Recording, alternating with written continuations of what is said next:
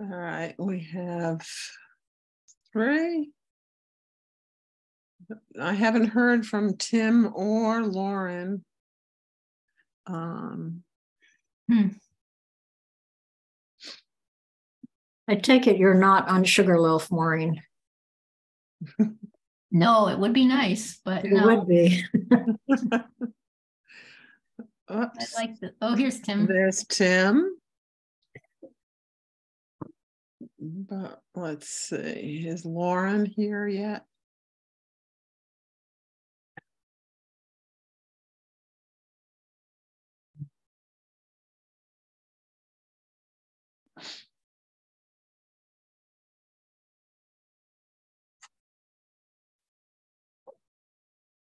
All right.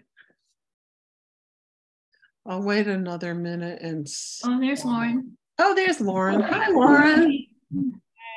Hi. Okay, great. Fantastic. So, pursuant to Chapter 20 of the Acts of 2021 and extended by Governor Healy, this meeting of the Board of Health will be conducted via remote means. Members of the public who wish to access the meeting may do so by following the instructions on the Board of Health's posted agenda and via Zoom or by posted telephone numbers available on our website. No in-person attendance of members of the public will be permitted, but every effort will be made to ensure that the public can adequately access proceedings in real time via technological means. We will post on the Board of Health website a recording of the proceedings as soon as technologically possible after the meeting. All approved minutes of the Board of Health meetings are also posted on our website. So I will now open the May 11th Board of Health meeting at 5:32 with a roll call. So Lauren, I see you first on my, can you say here? Okay. Tim? Here. Premila? Here. Maureen? Here. And Nancy. I got everybody, didn't I? Mm-hmm. Yes. Okay. So the first item on our agenda is to review the minutes from March 9th and then March 13th. So March 9th, Maureen, Lauren, Premila, and I were at the meeting and Tim was absent. So if anyone has any comments?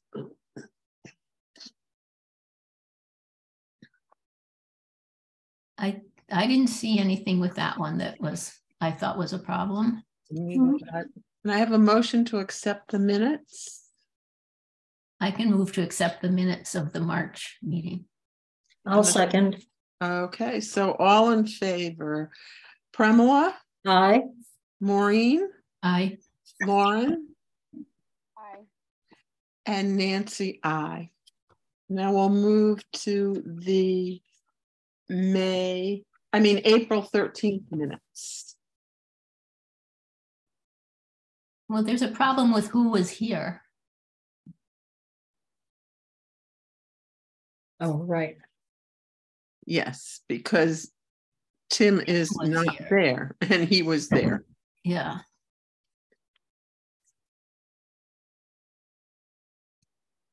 So that's one. Let's see. Oh, someone has a okay. And it's confusing about Lauren here too. She's on both not here and here.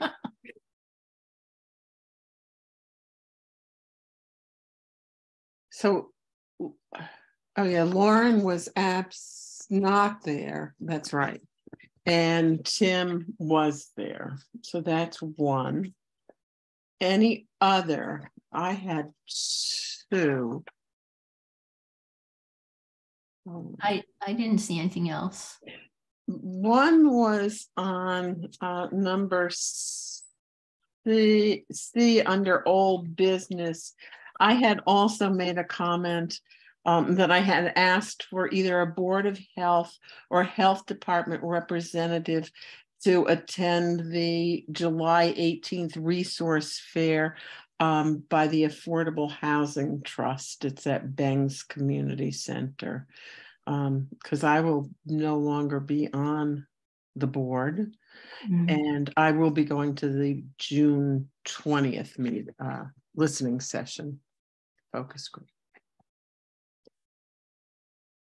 And then under other topics, where it says, I reminded members that having more than 3 people on the board is important because 2 people are terms are expiring on the 30th of June.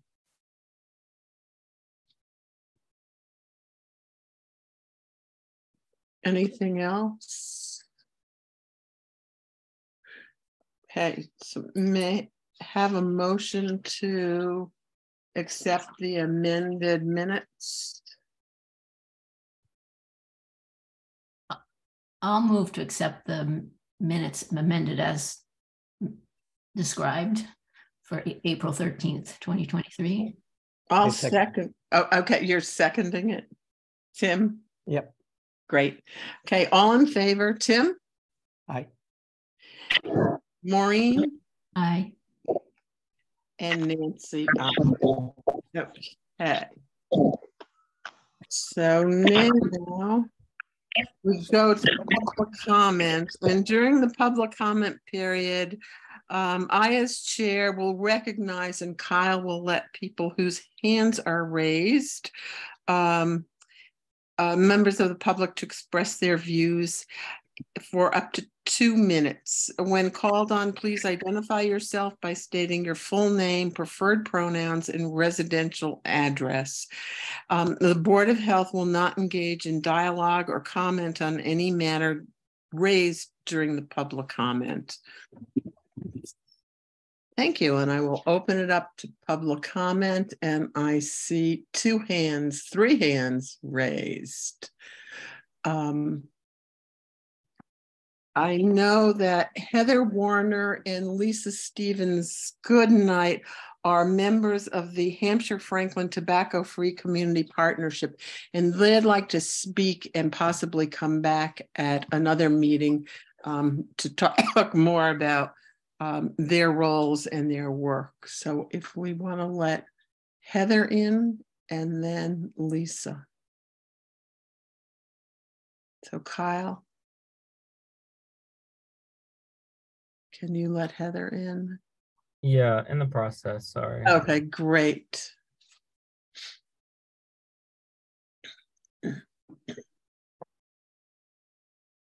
Hi, good evening, everybody. Thanks for having me and Hi, allowing me Heather. for a minute.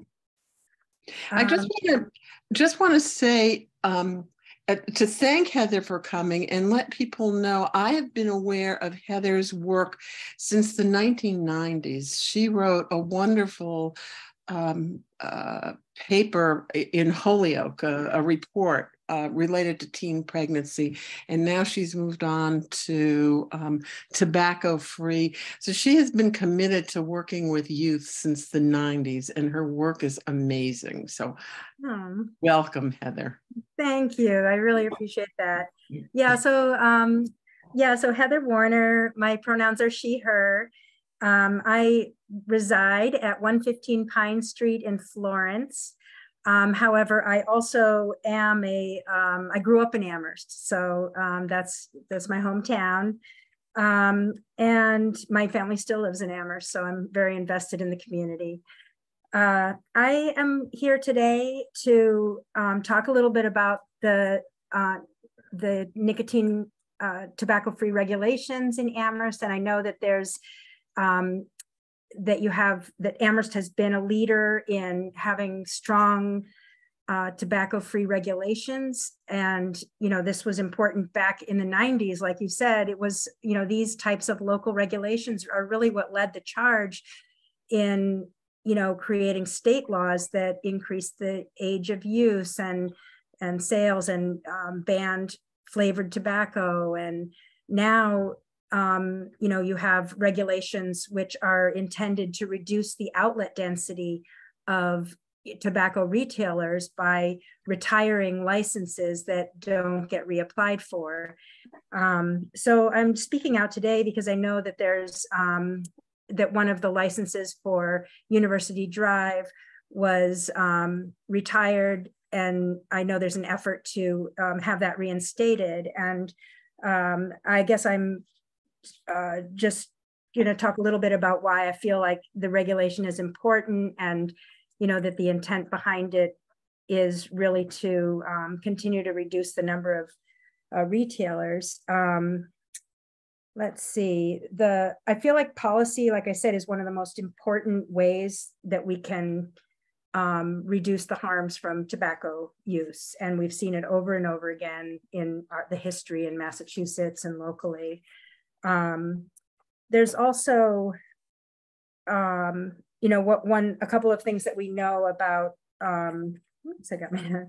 about outlet density and the number of tobacco licenses is that when there are more tobacco retailers, youth are more likely to experiment with smoking.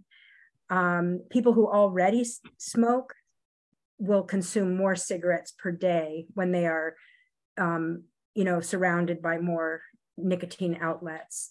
And tobacco use rates are affected by where tobacco retailers are located and where they're concentrated. So oftentimes they're concentrated in areas where there's low-income housing or people of color or young people, and including when we think of University Drive, we can think of UMass. So there's equity issues too related to the number of retailers and where they're located. I guess the only thing I also want to say, because I was looking at some of the notes and hearing about and looking in the paper and stuff about some of the comments from the last Board of Health meeting, and I know that there was some discussion about age, about whether or not an alcohol retailer was an adult only or 21 plus establishment.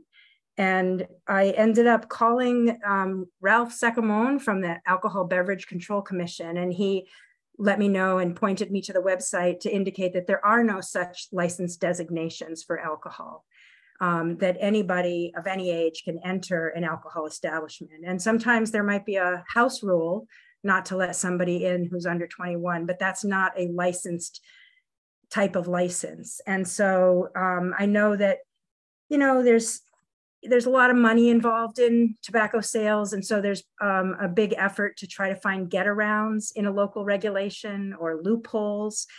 And, I just would refer back to the intention behind these regulations, which is really to limit access to young people and to reduce the harms of tobacco. And the way the Board of Health is helping our community in Amherst to do that is by retiring licenses once they expire.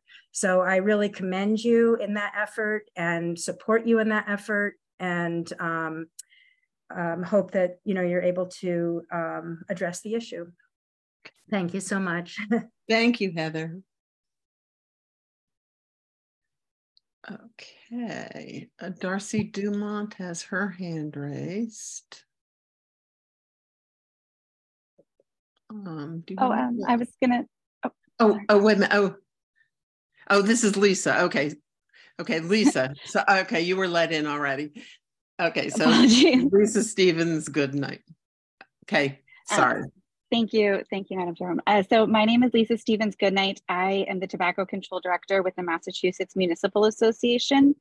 For those of you who helped draft the regulations that are at discussion, I took over for DJ, who retired almost about a year ago, coming up on his 1 year anniversary of retirement. So, and I work with Cheryl Sabara through the MTCP, the Massachusetts Tobacco Control Program, to provide technical assistance to cities and towns in enforcing and drafting and enacting regulations around tobacco control.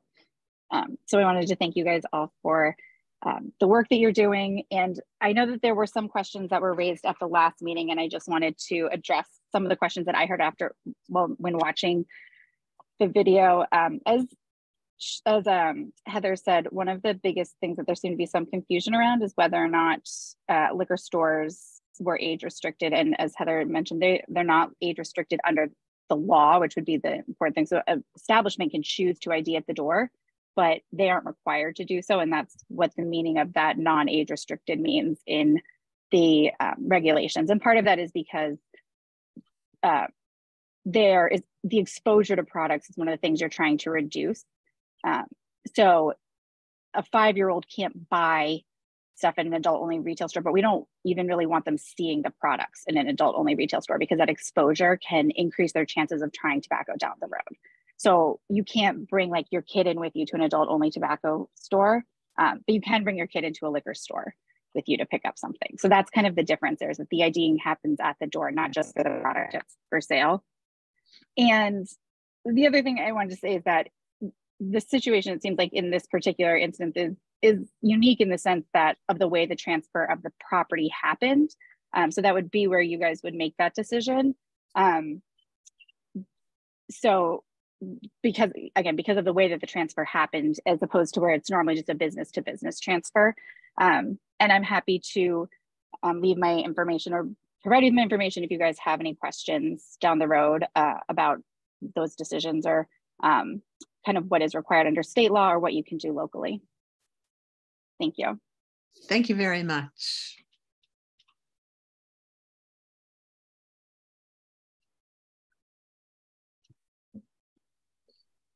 And Darcy had her hand up. Hi, can you hear me? Mhm. Yes. Hi, I won't take much of your time. Good evening. My name is Darcy Dumont and I live in District 3. Thank you for taking my public comment on behalf of Zero Waste Amherst. I'm just here to give the board a little bit more of an update than what is in the CWA letter to the board that was sent for today's meeting.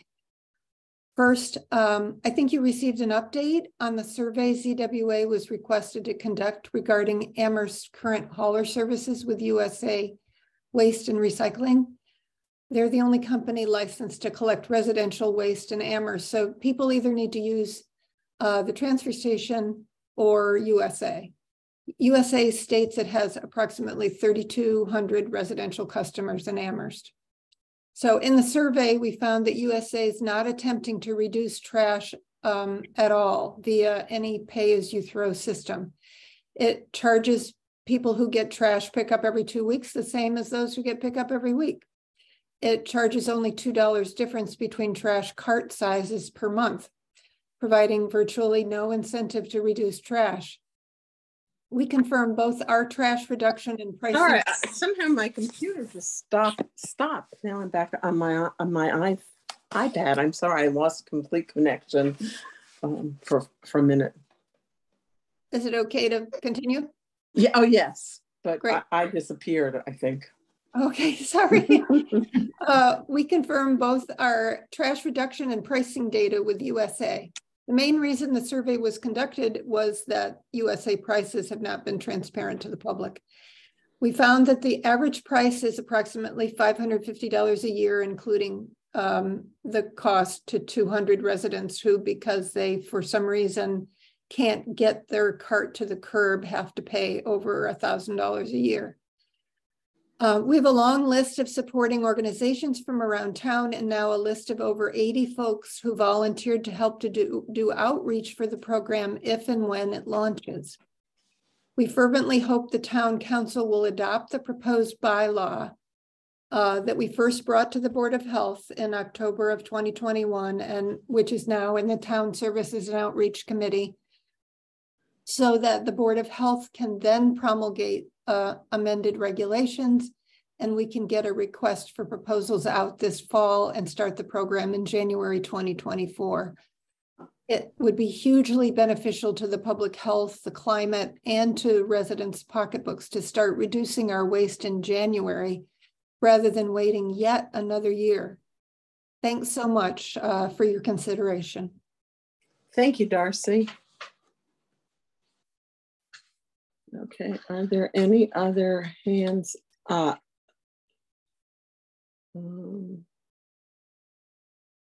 Kyle, do you see any other hands up? I do not. Okay, neither do I. Okay. So thank you, everybody, for your comment. Oh, I have no idea what's going on.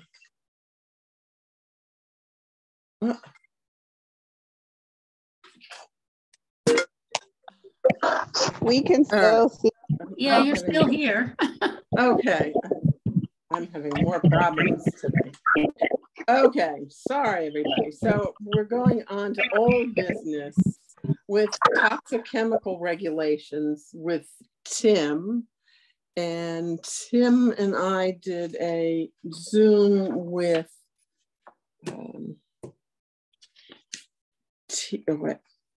you can talk about it, Tim. Tim, are you there? Mhm. He's muted. Okay, got it. There, okay. Our conversation started with theory. Dr. Bekut was the person who was actually engaging, but he was busy recently, and he directed us to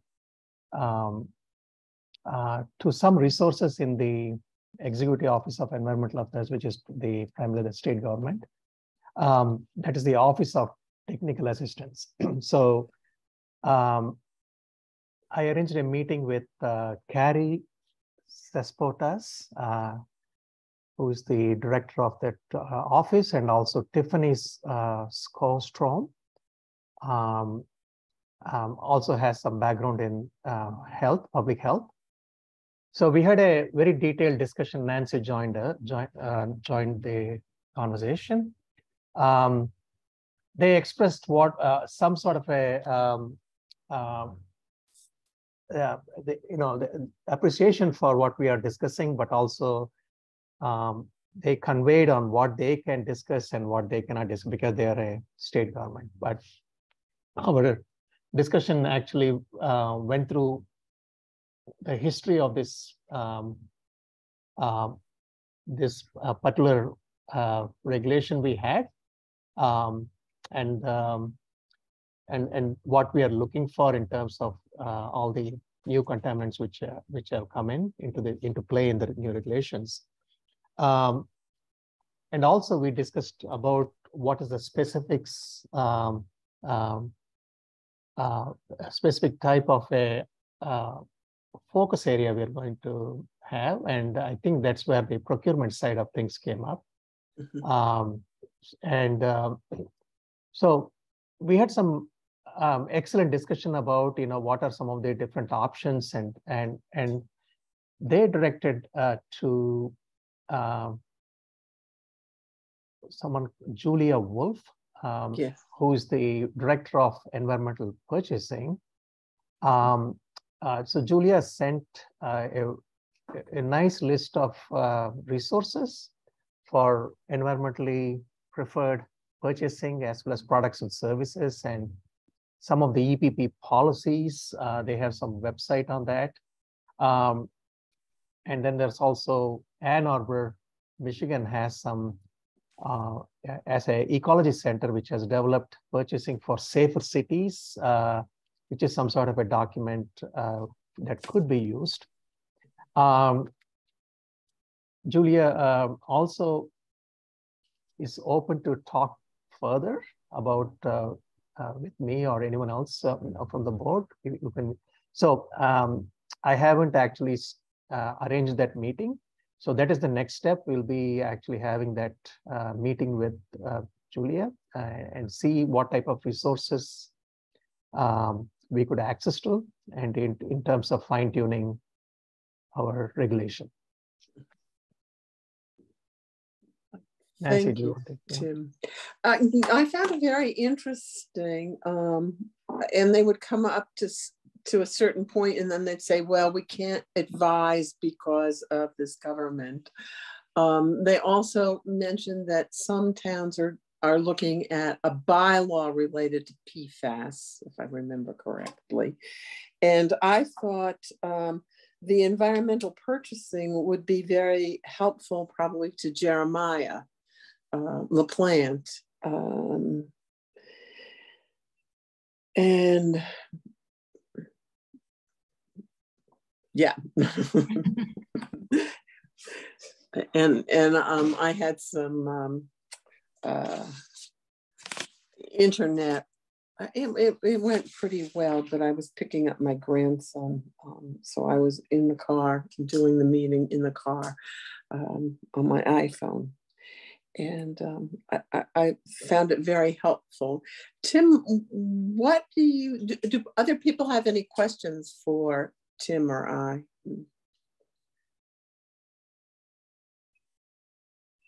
I just wonder if you see a way to put this into sort of the structure of a regulation or guideline or whatever. You know, it seems a little bit of a difficult task to me. It is. Tim, I'm going to lean on you. So that's an excellent question. That's what we had been thinking about. Where do we go from here?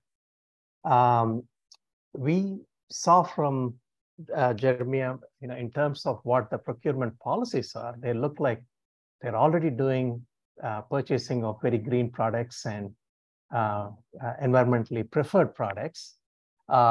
So one way is this information, which I'm collecting from the procurement office, might help with Jeremiah. But I think the problem is much broader than procurement, in my opinion. But the problem has multiple, I would say, levels of governance. You know, you have the national, state, and then finally it comes down to a community. So some of these contaminants had been in the forefront of EPA. EPA has been developing some standards for few of those PFAS. So in that sense, regulation should go beyond procurement.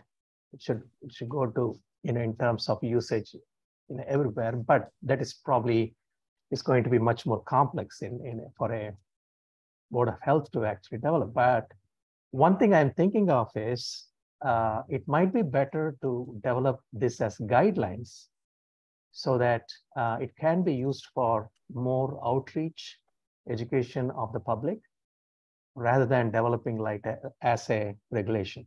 I don't know, that's my opinion. I like that approach, Tim, because when we go back to the history of this regulation from 2000, 2001, it was really for purchasing. So I think a guideline, because no one's enforced this regulation, there's no way to enforce it. So a guideline, and then to keep looking at PFAS and toxic chemicals more, I think that would be more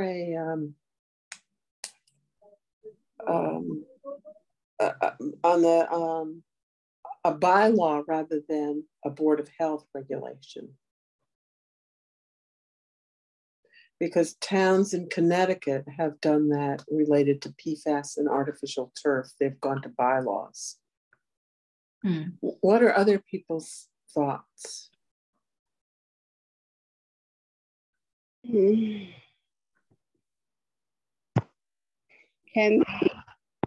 the Board of Health make a bylaw or no? We just regulation? No, that's the town council.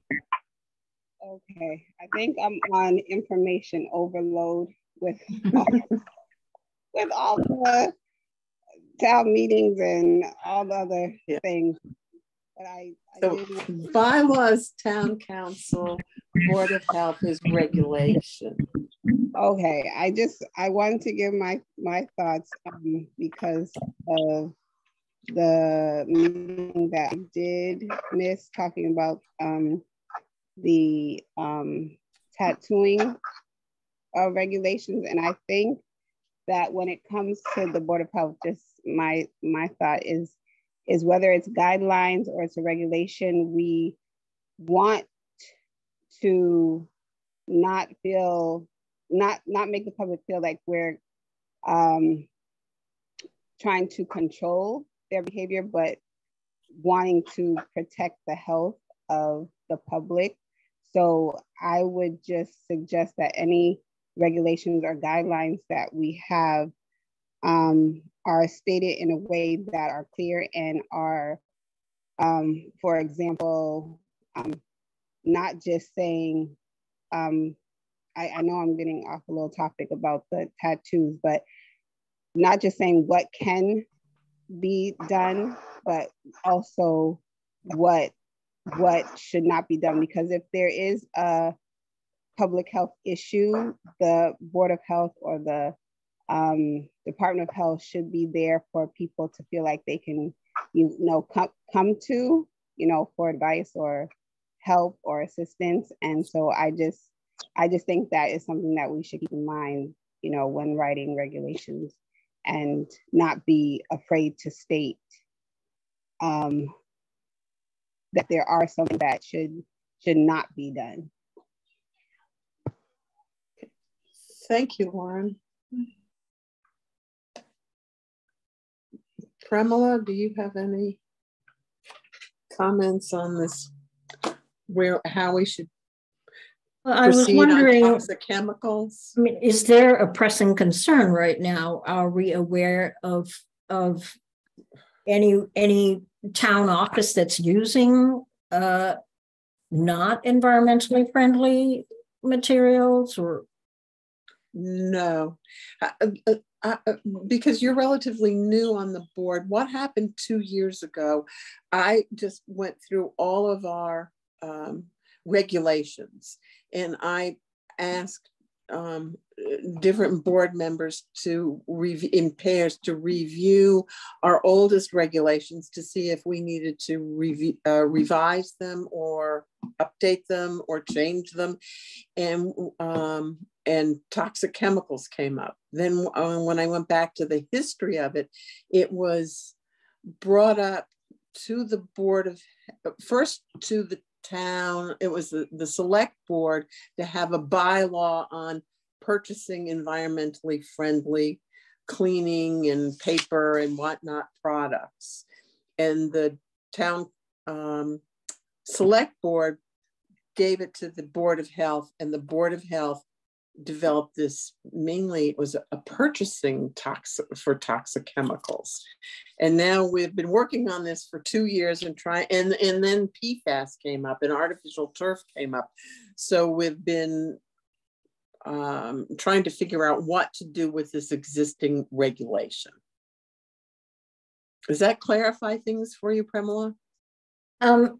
Yes, but the regulations right now specify what can, I mean, I'm just wondering about the nature of the regulations. I'm sure I've looked at them at some point because you did have. Yes, and I don't have them in front of me, and I don't dare go to a split screen on my computer because I was losing connection. So Tim, can you address that?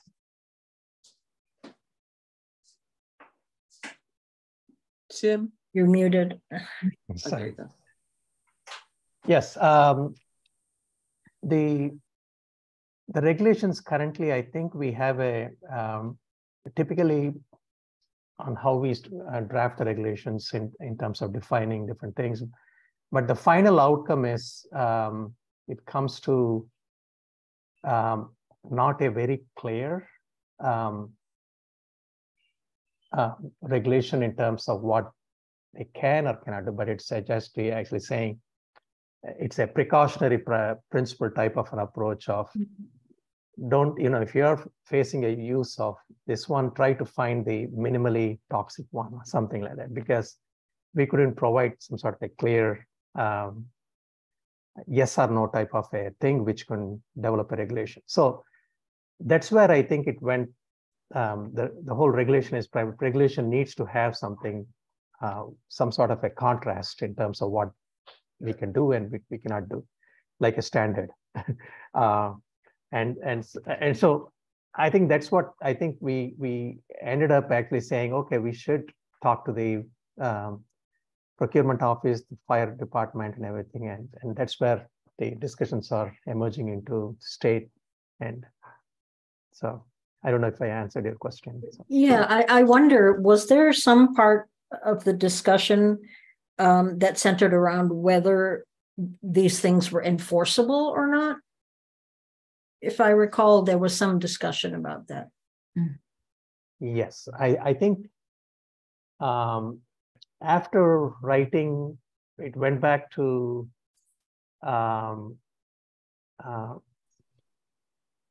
in terms of actually engaging stakeholders, and that's where the enforcement came into who is going to actually enforce. This type of discussion came up, but what is the enforcement mechanism? There's a lot of ambiguity on, lack of clarity in that, and so that's where we were trying to find some sort of a language or anything at the state level or with theory, but it looks like I think we probably are the first one we're trying to develop that.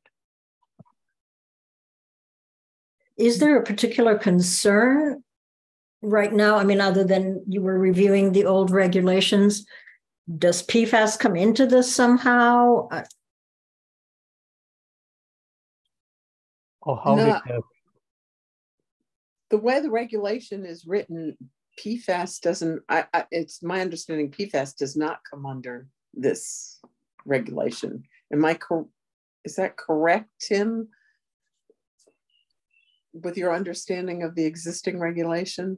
So yeah, the existing regulation is essentially for dealing with some procurement of paper, I think, unbleached paper and yes. chlorine-free paper or something like that. That's how it was written. And when we look at the concept of toxic, that's when I think the board, we had been discussing on what are the toxic chemicals actually. And these are emerging contaminants which are directly influential in public health. And so in the regulations, when we were at some sort of a revising, we looked at a lot of literature, more recent one, and then that's where PFAS came in. Other nicotinoids, other types of potential contaminants, I think, which are probably pesticides. All those things came into be added into the regulation. But then we started to realize, in terms of what is the guidelines in terms of how we regulate these multiple contaminants beyond what the federal government is doing or the state government is doing. The DEP. Continue, Tim. I'm sorry. I cut you off. No, even PFAS is off. It's not a. PFAS itself was something new, even for the federal government, and EPA has been developing standards there. And so I think wait and see in terms of regulations, in terms of the federal government and the state government, definitely they'll be having standards developed. And those which are not covered in those two, I think probably the town can take on that level. But it's a very complex one, yeah.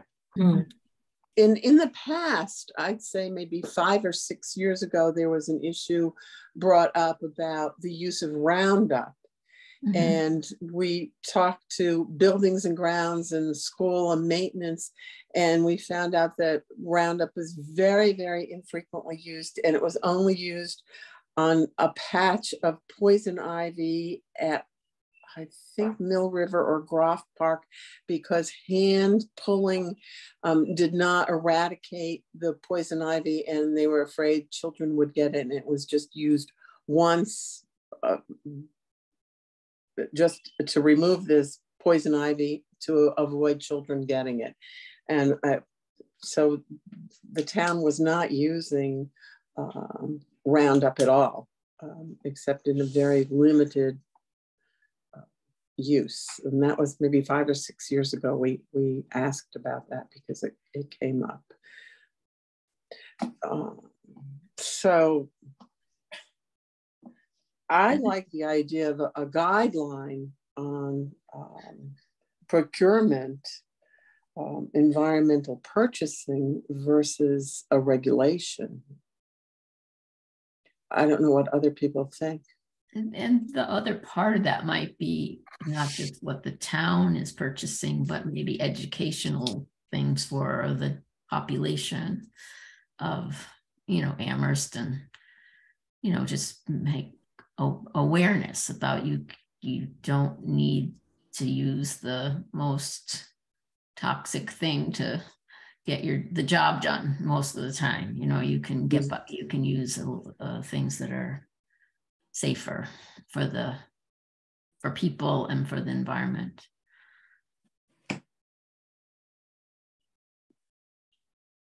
Because it just does seem to be impossible to regulate it at our level. And the vagaries of PFASs and PFOS, I mean, there are like thousands of them. And even the federal government was only going to put limits on 6. And, whether you substitute a different one, that's not going to be any better. It's like, it sounds like whack-a-mole.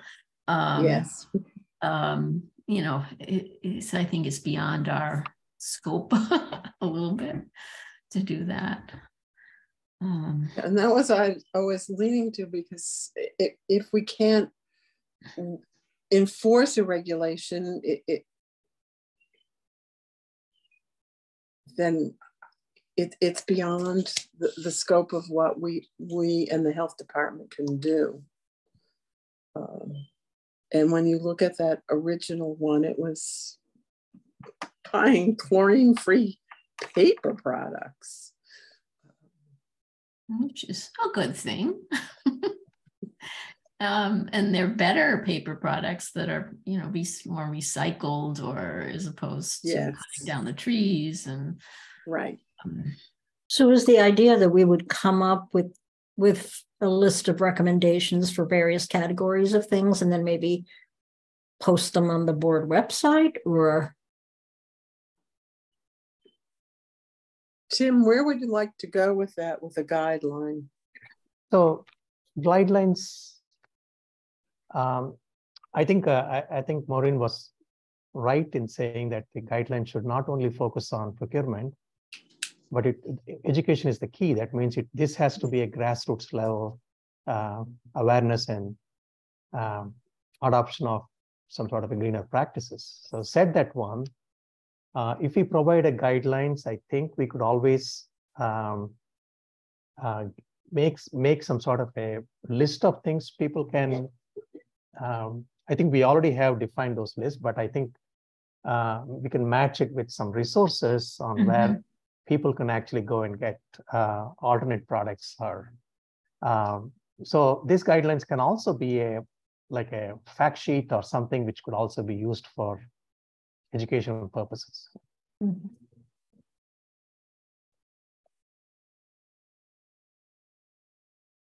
Is that how the board would like to proceed with this?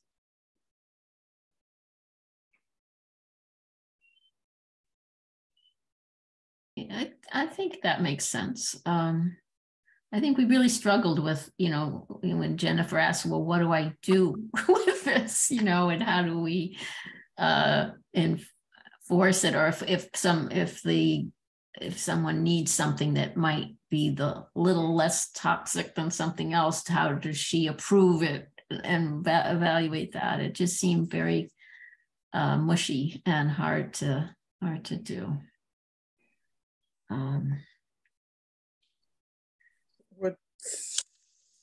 Would anyone like to make a motion that we move to developing guidelines in education for using less toxic products? How would you like to word that, Tim? Because you've been working on this for 2 years now. I'll make a motion to revise the existing toxic chemical regulation to develop as a guideline for recommendation for alternate use of the chemicals, alternate less toxic chemicals. I don't know if that. Would someone like to second that? I can second that. Any further discussion? Okay, so we'll move to voting. Maureen, Aye. Tim, Aye. Premila. Premila, are you muted? Sorry. Aye, I was muted, sorry. Aye. Okay. Lauren, I think we lost Lauren. yeah, I don't see her anymore.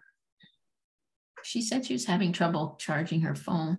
Yeah. Okay, so we lost Lauren, and Nancy, aye, and Lauren is absent for this vote. Okay, so thank you. Moving on. We'll move on with that. Moving on to body arts establishment regulation. Maureen, you've been doing a yeoman's job on that. I guess I wonder, do we want to start going through this bit by bit? I mean, it's a lot. I don't know if people have had a chance to read it, or if they have thoughts about it, or the direction that we might go on this. So have people had a chance to look at this, at the revised, with all of the edits and pieces in it? I've looked at it quickly. The one area that I had wanted to discuss was that the guest artist temporary permit was a 14-day permit, and it can be have 4 permits per calendar year. That's what Northampton does. Yeah, and I just thought, well, 14 days at $25 starts getting expensive. Would we want to do a 30-day versus a 14-day? Yeah, I think when we talked with Steven and when we talked the last time, I think we did say maybe we would do, like, I don't know if 28 days or 30 days is the right number of days, but there can be maybe 3 of those through the year or something. Yeah, like and I thought 30 days because that's a month. Okay. 31 days. And I think I'm trying to think about this a little bit, because you just think, well, that's like 90 days in a year, but you don't want like people to do it for 2 days here and 3 days there, because that would just be an administrative nightmare. And but I think the thought was, it seems like one of the purposes at least is for someone to see if they're a good match for the business, or maybe if it's just someone who's well known, or that would be able to come and work in the town for a period of time. So I was thinking of saying up to 30 days and up to 3 per year per person. Yeah, I liked that better. Okay. And then I mean, there are a lot of small questions, but a big question is, I think it's on page 9, it's under the restrictions.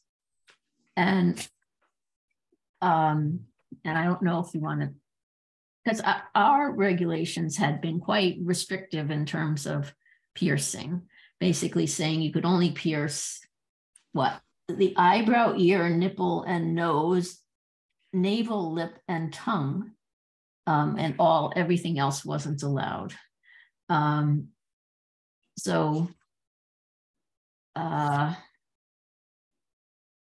That's simple, because then you don't have to think of all the other things that you don't want to allow. but there was the list that I put in there. It's actually from Lowell. It's really the same thing that Northampton has in terms of the things that are not allowed. But it was much easier to read in a list type of organization. And I think those, I did a bunch of reading about different kinds of piercings, and I think that really covers a lot of the things that I saw that were not thought to be a good idea, even by piercers. There's like, I saw in blogs and saying, here are the piercings I would never do, and I don't think anybody should do. That was a personal thought, but it kind of encapsulated some of these same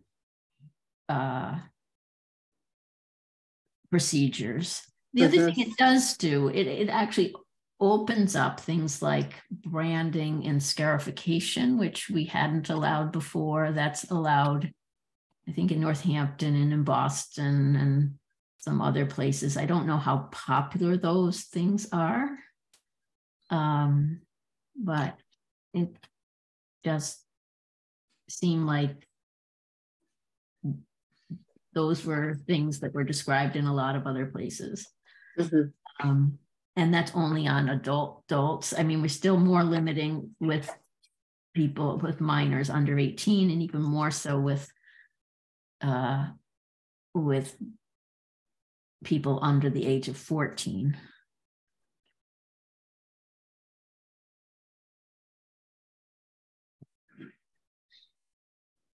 And again, none of those age restrictions apply to just piercing of the earlobes. So,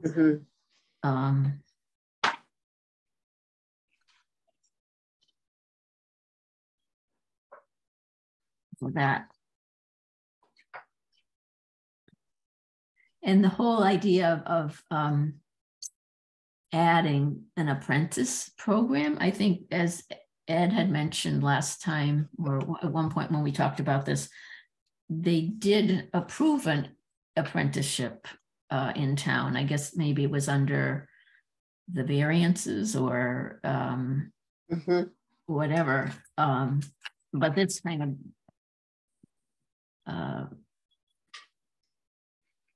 makes it more official and has very specific requirements, both for the pre-apprenticeship program and the actual training,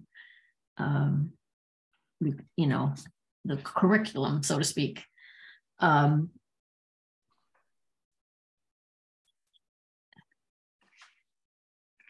that kind of bounces back onto what the requirements of training are when you're allowing a license for a body art practitioner, because it raises the amount of experience to be equivalent to what the apprenticeship was. I think for piercing it had been like 2 years, and with the apprenticeship those are 3 years. Some of that involves just practicing under a trainer. They're working and getting paid, but they're still under the guidance of a trainer. So are you comfortable with everything? What would you like input from us? I've read it.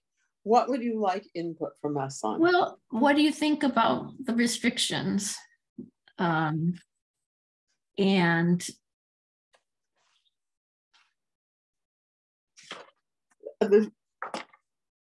what do you think about what we are allowing and what we are disallowing? I guess that's a big piece of this. From a health point of view, the restrictions make sense to me. I guess, yeah, what we are allowing now is genital piercing, which we did not before. And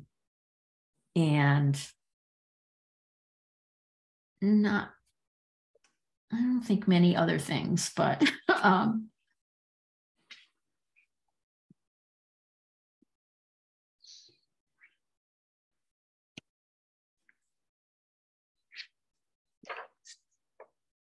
And then there are a lot of very small things. Like I actually reached out to Ed about, some of the things about the toilets, Yeah. like if, I think one of these regulations from Northampton was such that, actually a tattoo or piercing body art establishment has to have a toilet for private and for client use. But if they're in like a mall type situation and there is another toilet that's available, they don't have to have a toilet, so, they're sort of really everything from nuts and bolts to, and the autoclave issue, Yeah. like the regulations about the autoclave, which I also reached out to Ed about. I thought he might know more about that than I do. And if you use all disposable, then you don't need you just don't need it, which I think we need to leave it in that it's there, but I think the trend, and maybe it's exclusive now, that people use totally disposable things. Yeah, I know when I read the toilet on page 12 with toilet paper and soap and no, okay. it's like building code Okay. type things, and the temperature of the water and a Yeah. certain kind of valve in the plumbing, and it's the other question was whether a high school diploma. I think we decided to let Yes. go of that. Yes. And again, Northampton and a lot of places specify the cost of the permit or permit and licenses. We didn't, it was always at a reasonable, I don't know, there's a statement in there that it's at a reasonable fee. I guess we have a fee structure that's separate from this. So I need to change some text there. The other thing is like the renewal policy. And I think we've done this with some other things. Instead of it's being renewed 1 year from the date it was issued, that it could be renewed at the end of the calendar year. So that they, so it's less confusing. So it's insightful. Yeah. And that was from Northampton. And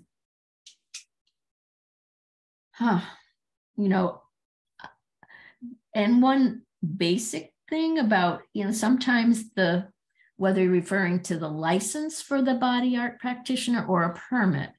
And my thought was, and tell me if other people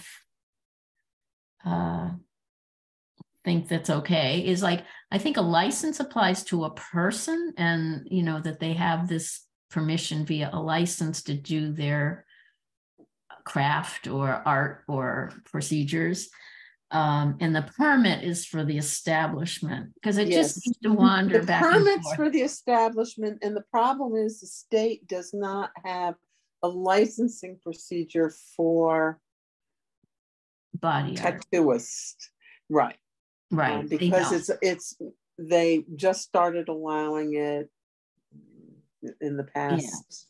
Whatever years. So they don't. And if yes.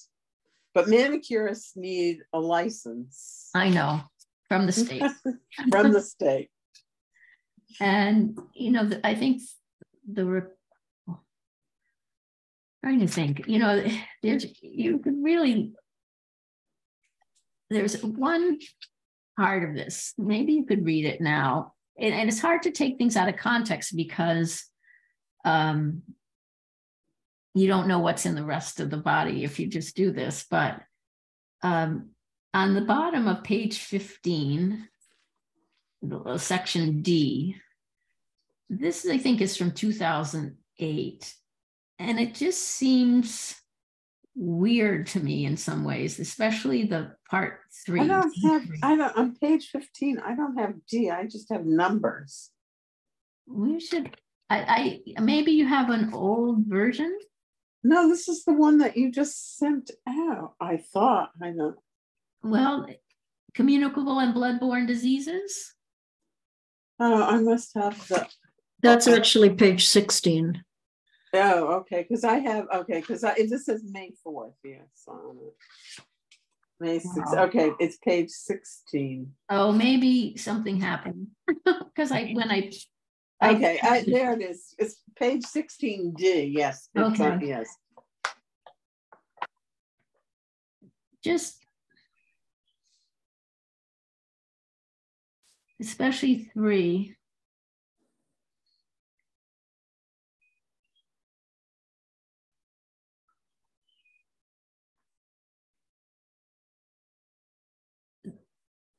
Those standards mentioned at the last, they do not exist anymore. And I can't imagine that it isn't just universal precautions. Mhm.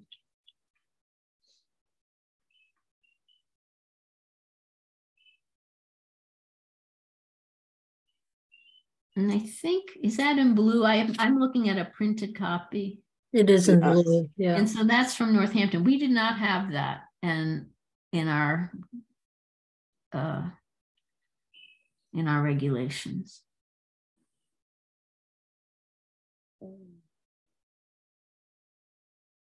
So my thought was to not put that in. Yeah.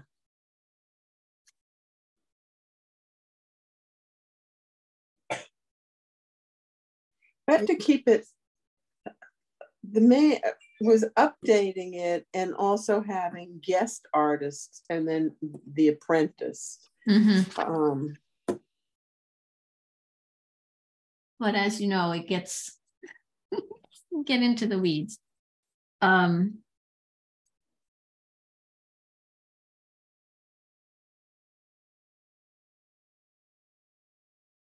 I think that we added some additional things about documentation of, you know, about record keeping and getting somewhat more records, like a photo ID versus just Yes. Yeah.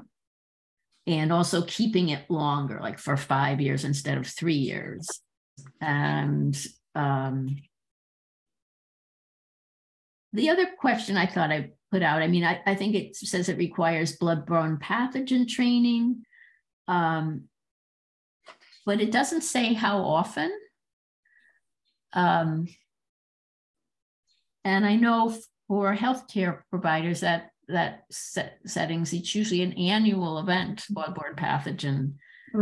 And CPR and first aid are annual in our regulations, but I wonder if putting that as an annual, you know, it's usually kind of an online thing, or I don't know. There are options from both the Red Cross or other, I can't remember who else, or also from professional organizations. Like there's a Safe Piercing, I've forgotten there's a piercing and there's a tattooing professional organizations that have those kinds of supports for practitioners and businesses.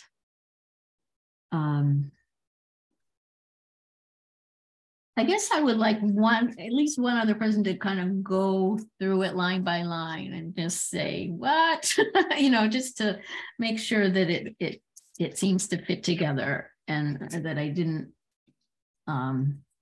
miss something. I think that section D, yeah, could use some work. I mean, I'm not even sure what the point of number 2 is. No, I know. So I guess you're not supposed to be diagnosing somebody's. Yeah. Now, where did that come condition. from? Northampton? Northampton, yeah. I mean, so that whole section might just go. It's just weird. Yeah.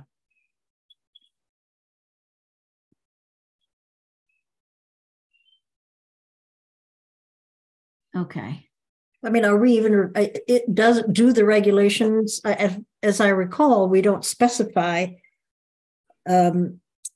testing requirements for practitioners, right? So no. Yeah, it doesn't make sense. No. And what would you do? You wouldn't, I mean, you would just do universal precautions. That's Right, the way. right, Yeah. right. Right. So, Universal precautions and the awareness of CPR and what to do is important in case there's a ink or some kind of reaction. But yeah. you're not going to diagnose. I mean, that's not. Yeah, that doesn't make sense. Maureen, I'm happy to go Okay. through it. My time is about to open up a little bit, so Oh, that's good. so I can do that, and I'm sorry that I haven't had a chance to really read it until now. I know that's Yeah. been not as easy time right now, but I guess with the end of the school year, things. But you got to get through reunions too, right? Yeah. Yeah, maybe if you can have a chance to go through it at some point, you can be in touch with me and we can kind of do it. Why don't we together. put it on the July agenda? Right, and maybe we'll have something to vote on by then. Mhm. I would like that. Okay. Oh, So yeah. June. Do you think June's too soon? well, June, the students are presenting their community assessment data, Okay. so that's going to take a large All right. amount of time. It would be nice to have a little more time leeway, Yes. right? Yeah, because I don't. So Premila will review it and it will be on the July agenda, hopefully for voting on. Yeah, if we have enough members. Okay. I have a quick question, Maureen. Sure. Yes. Did any of the regulations have any mention of carrying insurance by these establishments? Well, the only regulation I saw was that part of the signage was to say that whether the establishment has malpractice insurance or not. So to let people know whether they do or not. I don't know how I don't know how many practitioners or establishments do have malpractice insurance. I didn't see anything about that. I'm sure businesses are insured, like, if somebody were to trip and fall, right? Or for theft or fire or whatever. But as far as practicing, there is such a thing as malpractice insurance for practitioners, but I don't know how common it is. But I think the idea was, I think that's from Northampton. Gosh, I can't remember now, but it was to have as signage whether or not they had like a posting, whether they had insurance or not. I mean, this is for malpractice, right? Yeah. I mean, someone wrongfully sues, right? For the doctor or whatever it is. But right. If there is any mishap, that's what I'm saying. If there was some sort of a any type of, because here we are dealing with the body itself, so I'm just curious. There are apprentices, there is some sort of a infection by a communicable disease, whatever it is, but no, I think probably there's no insurance for that. I mean, malpractice would be one thing, possibility, but an occurrence or complication, I think the thing is disclosure that these things can happen, and a lot of prevention is described in the procedures of how you approach doing things cleanly and professionally, and all. But aftercare is a big thing for the outcome, and training on aftercare is pretty much emphasized in every part of the regulation and the importance of that. And there is a disclosure requirement Yeah, in our yeah, regulations. you have Okay, to sign an agreement. So You there have to, we can enter you that. have to- Okay. there's information that has to be given before, and there's a consent to the procedure. Yeah. But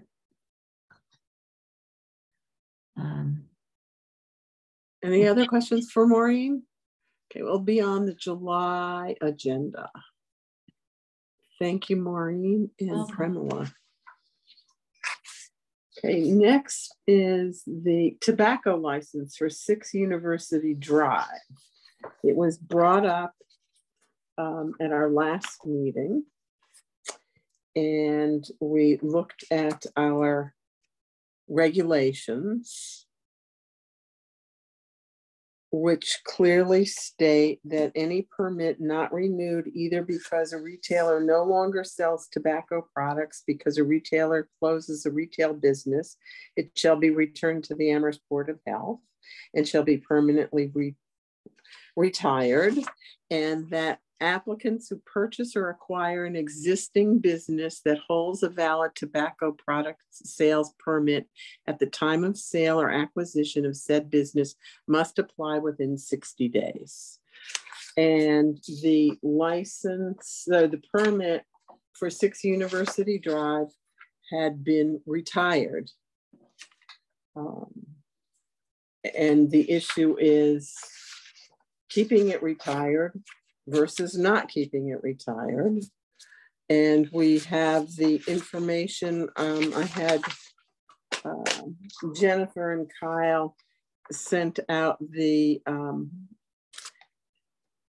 existing permits, and then Attorney Evans sent an email, and I contacted Cheryl Sabara, who then sent a letter to Attorney Evans, which you had. And then we had Lisa Stevens Goodnight also comment today on our regulations and the permit. So the issue is giving a permit or keeping it completely retired as it has been. Does anyone have any questions? Could you go over the timeline of things that I kind of got, like when the business closed and that was retired and when the purchase happened? And I would, Jennifer did not give me that. The business closed, I want to say 2 years ago. Oh, okay. Or 18 months to 2 years ago. Okay. All right, pandemic.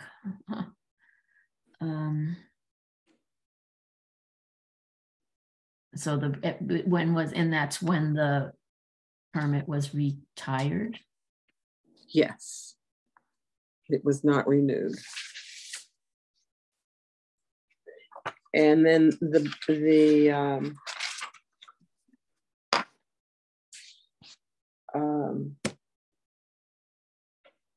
business was purchased. I do not have Jennifer did not give me the date. Yeah, I might be part, like December or something like that. Correct. I noted that our total number of our cap on tobacco licenses was 18, and we're down to 14. There are only 14 listed. And what should be happening is every time one is retired, that number should come down. And I don't think the record keeping has copied that. Mm-hmm. Because that was from 2020. And every time a permit retires, that number should be coming down. And I do remember the last time the lawyer was advocating for the idea that because this is an adult only. But it is not. We hadn't regulated this particular kind of business, but in fact, our regulation says we permit sale of tobacco and nicotine products here in these adult only stores, which have a specific definition, and here in these non-adult only. And so there is no way to say there are places where we would allow it that it don't fit into those categories. I mean, we permitted these two settings, and that's how it's right. And an adult only means no one under 21 can enter. Right. There's someone at the door that, and you can't sell anything else, and you can't sell anything else. So it doesn't fit the definition. No.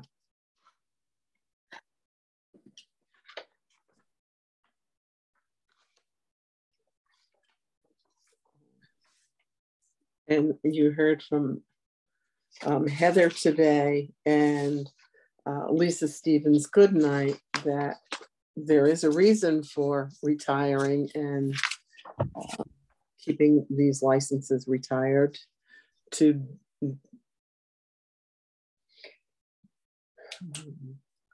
decrease the access of tobacco to younger people. And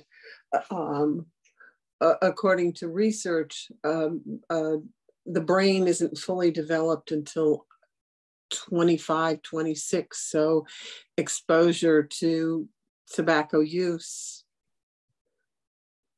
even in the early 20s, means usually a long-term addiction to nicotine, versus if you start, the older you start, the greater the chances that you can stop smoking. The younger you start, the greater the chance that you will not ever stop smoking or using a nicotine product, I should say. So is there a timeline for a ruling on this, or? No, we can, we've been asked if we would allow this permit to go through, even though it has been retired. And my feeling is that it's been retired and there's a reason for retirement of our regulations, and that unfortunately is it. Mm-hmm.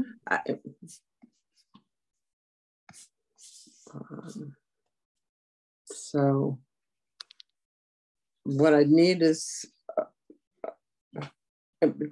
if anyone has any other comments, my belief is that the permit is gone. It has been retired. And once it's retired, we don't let them be renewed. Be resurrected, yes. Yes. I mean, our regulation is clear. Cheryl Sabara said our regulation is clear. If we were to grant this permit, we would have to give a variance or change our regulation, according to Cheryl Sabara. And so do we vote on it or just? We vote on it. So we need a motion saying. So we need a motion. I'll make. Do you have a question, Tim?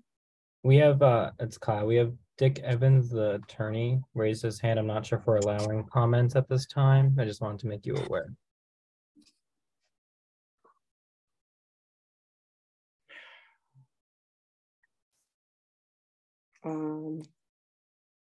The comment period was at the beginning. Or at the end. Well, no, we've eliminated. It's just at the beginning. Oh, okay. Would the board like to hear from the lawyer?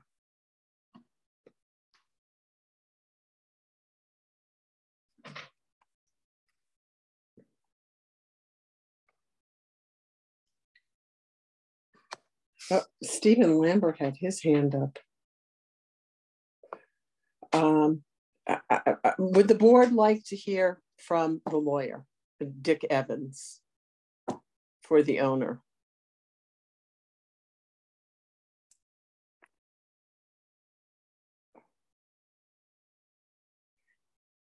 At this point, I didn't think that was our practice. It's not our practice. Okay, so it's not our practice. Public comment is over. So, and we're not having a hearing, we're just voting on this permit. So I would like a motion on the permit. Would you like me to make the motion? Yeah, I'm just having trouble coming up with the right wording. Yeah. Yes.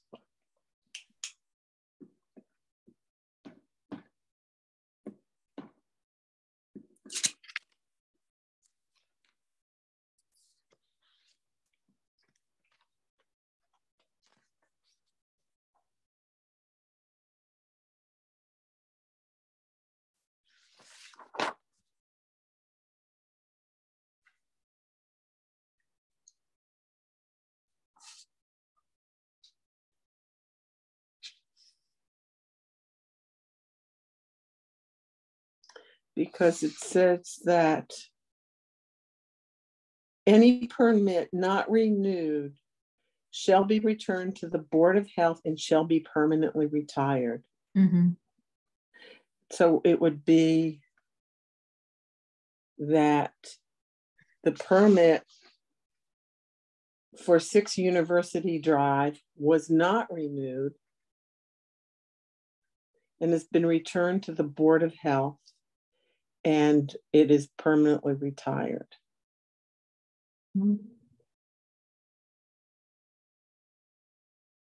How would we say that? To follow the regulations and to, yes, and not to restore the permit that was retired by the previous owner. To adhere to the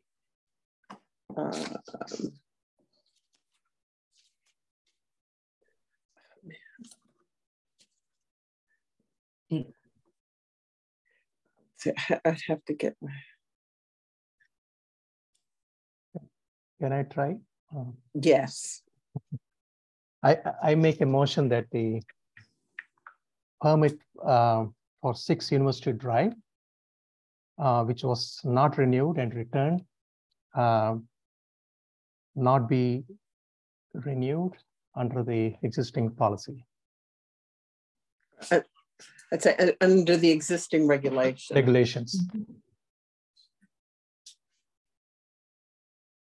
I'll second that. Okay, so it's been moved and seconded to permanently retire and not renew the tobacco sales permit or the nicotine sales permit for 6 University Drive. Let me get the exact Amherst Board of Health are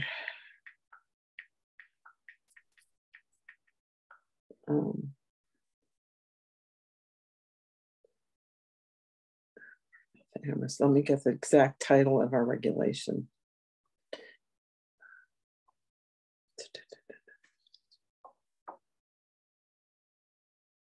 Board of Health regulations.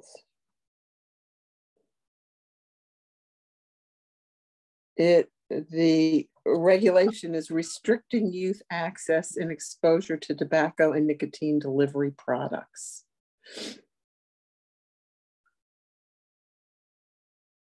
So that's our regulation. So we'll put that in there. Okay, so we have a motion. It's been seconded. Maureen. We're voting now. No, we're voting okay. now. Oh, it's been moved and seconded. Is there any further discussion? No. Okay.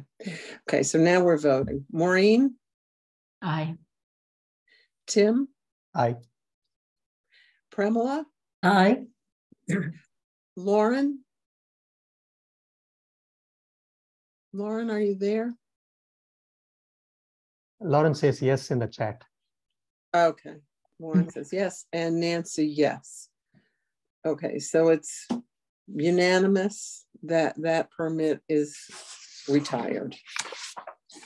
Thank you.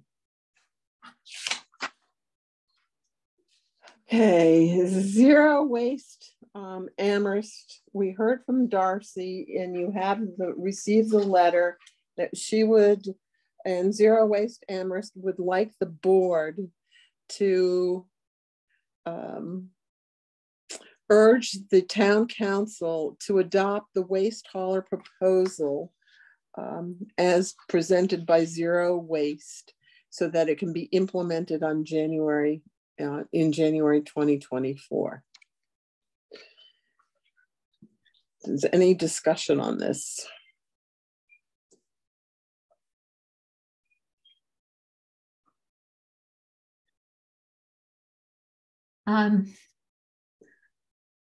This is the process. So this vote would be to encourage the town council to adopt the waste hauler proposal that was proposed by Zero Waste Amherst. So what it would be is that the Board of Health will urge the town council to adopt the waste hauler proposal this summer so that it can be implemented by January 2024. That's what we're being asked. And the town council can make changes in that proposal. I mean, there's proposals about the pricing structure, the things that I didn't quite understand, honestly. Yes.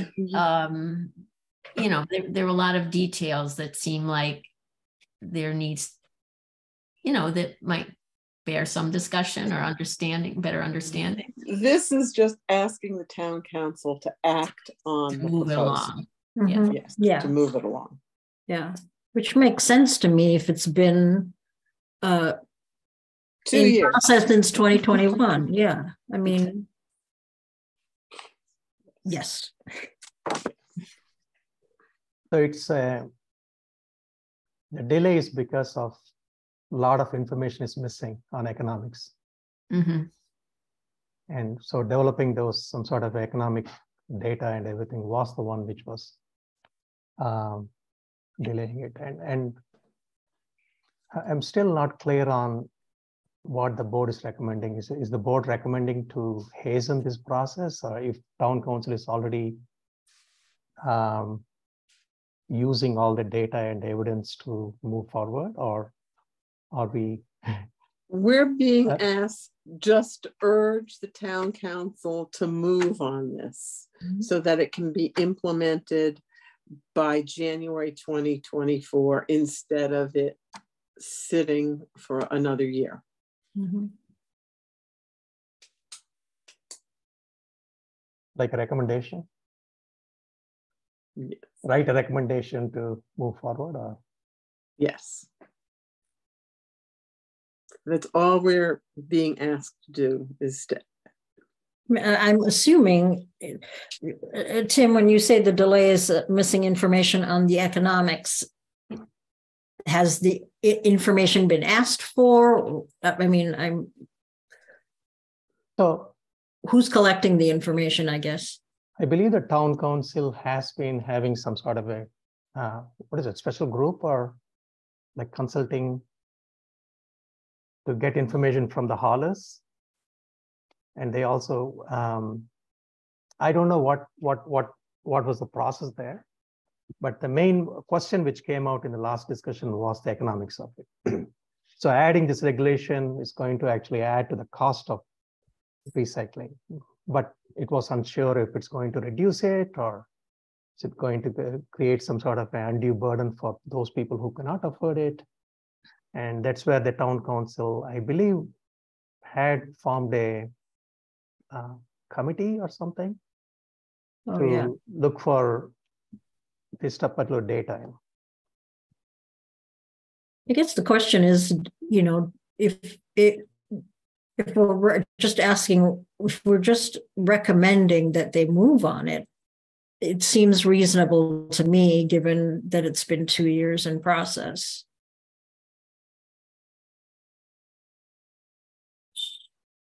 I think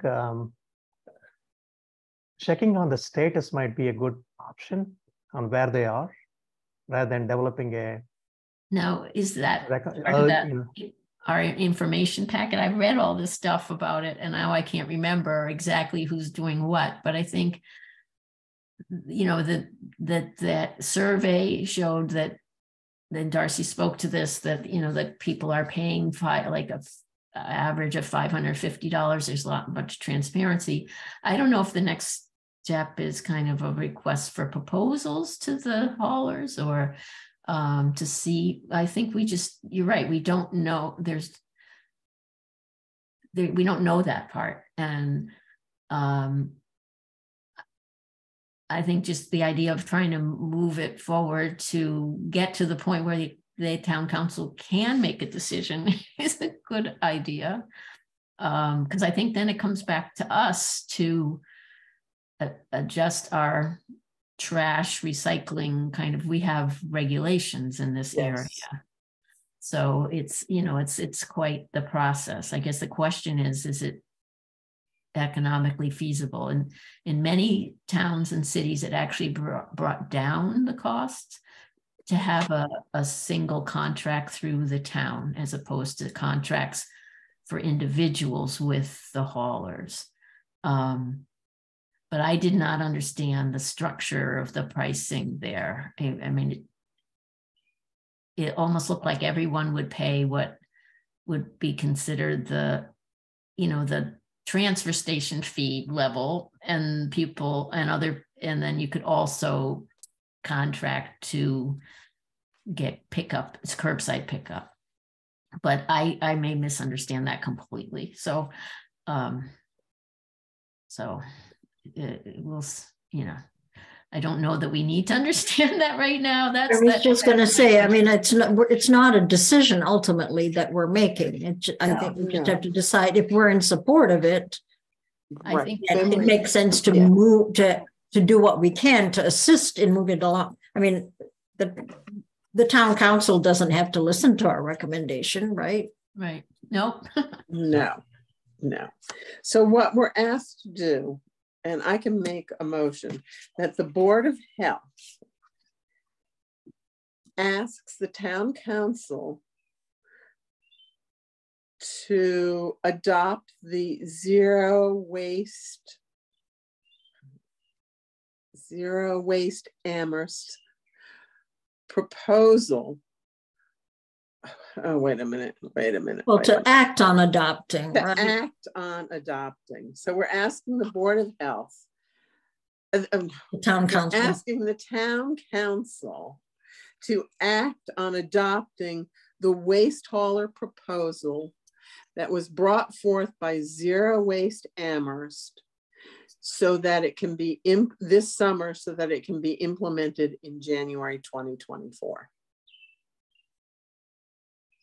That's all. So does someone want to make a motion on that? I'll make the motion. Okay. And that we're asking the town council to move forward. May I have it second? I can second it. Okay. Any further discussion? Okay, so we're going to vote on it. Maureen? Yes. Premila? Yes. Lauren? Yes, she's in the chat. Yes, thank you. Tim? Aye. And Nancy, aye. Okay, so it's unanimous. We are going to ask the town council to move forward on that. Thank you. New business. Oh, new business. I put this in. I just wanted to make people aware of two things, that there are a lot of bills, House bills, on an act banning semi-automatic firearms, an act increasing penalties for illegal sale and possession of firearms, an act to clarify the prosecution of illegal guns, and an act requiring live practice for firearm licensure. And I just wanted you, and the Senate has an act to strengthen gun control. I just wanted to let you know that this is going on the state level, because we did have Scott Livingston come to talk to us about gun safety. So I just wanted to let you know that. The other thing that's important for us as Board of Health members to know, that the Senate and the House they're called SAFE. It's State Action for Public Health Excellence. And both the House and the Senate have an act relative to accelerating improvements to the local regional public health system to address disparities in delivering of public health services. And this has been an ongoing process from the state, starting in 2019 with the blueprint on public health excellence and grants moving for regionalization and sharing of services. And I just wanted you to be aware that these are going on in the state level. And that's the only reason. Anybody have any questions on those? And the other new business is the Board of Health succession. Jen said there are applicants to be on the board, but my term expires and Lauren's expires on June 30th, and you're going to need to have a new chair for July 1st or sooner if someone wants to do it in June. So I don't know what your thoughts for Maureen, Premola, and Tim. I'm still the newbie, so I don't think I'd be appropriate. So Maureen, it's between you and Tim. Who's going to be chair either in June or definitely in July? Maureen.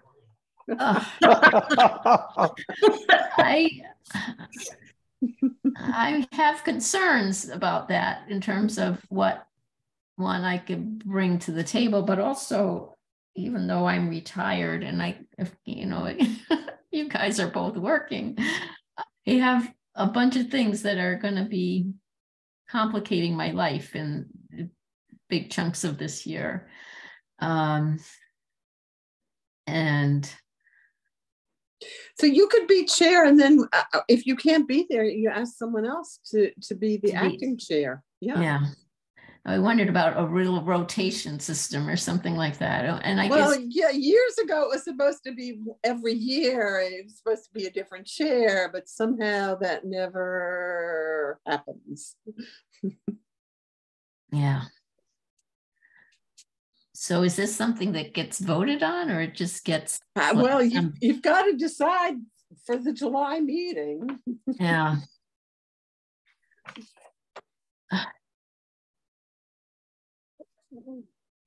And then also to keep, I keep asking Jen, but to make sure that the town proceeds to have 2 new people for July, because last year it dragged on. And Premola, you just came in, it was December, correct? Yeah, even though I applied in August. Yeah, somehow they dragged and I kept asking, and then all of a sudden I said, "Oh, the interviews, can you do this tomorrow?" It was like bam. So I'm, and we can just keep asking Jen.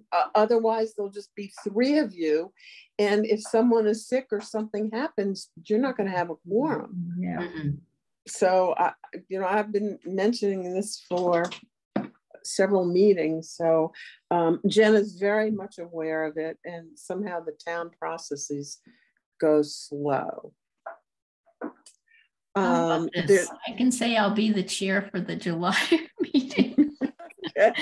And then maybe we can talk about it again, because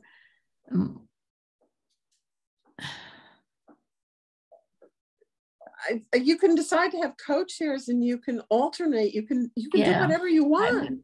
I would like to not be on my own with this, because like I said, especially for a chunk of time in the fall, I'm going to be out of town every week for at least a couple days. And so you can decide to say, oh, we're going to have co-chairs. Mm-hmm. You can do that. All right. Or chair and whatever. Director's report. There's no director's report. Topics not anticipated by the chair. 48 hours to the meeting. Somehow I slipped up and we didn't have the community assessment under old business, but the students are going to be presenting the community assessment data at the June meeting, and it's going to be about a 30-minute presentation and 15 minutes for question and answer. Steve George has sent a letter requesting a ban on gas mowers in the town.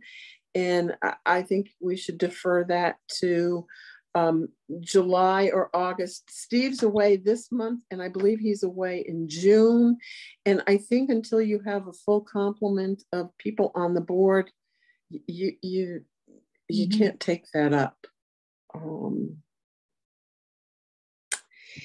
And then there's just something I want to throw out for us and you to think about.